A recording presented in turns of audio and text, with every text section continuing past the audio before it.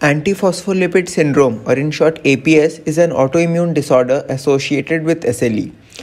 APS can be of two types, either primary, which is idiopathic, or secondary due to SLE. I have discussed a bit of APS in the SLE video. You may see that video after this one to get the bigger picture. Think of APS when a female has recurrent miscarriages or has frequent thrombotic episodes. These are the buzzwords, and you have to think of APS when you see terms like these.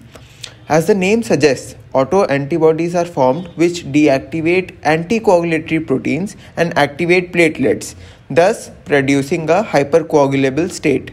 How this happens is still not known. Symptoms include relevant clotting episodes. In the venous circulation, there will be deep vein thrombosis, pulmonary embolism may occur.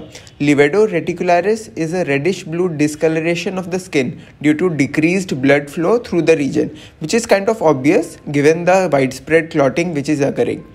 In the arterial system, stroke, MI, ischemia and gangrene may occur, all due to decreased blood flow. I already mentioned the pregnancy-related symptoms. Think of APS when you see such findings in a patient.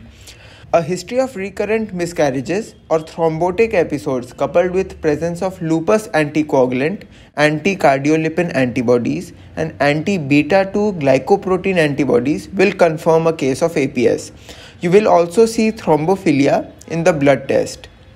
Treatment is obvious. You have to stop the clot formation. For that, we use heparin, either low molecular weight or unfractionated heparin.